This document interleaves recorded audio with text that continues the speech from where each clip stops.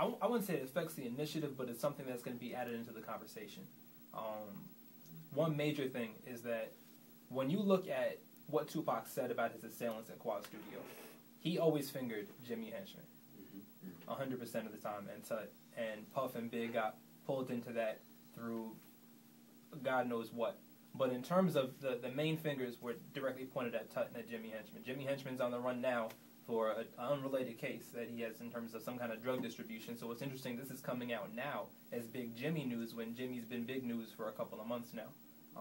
Of course, he's going to probably deny this until he gets caught, but once he gets caught, Davina and I were talking outside, it'll be interesting to see what he has to say, because probably he's going to snitch.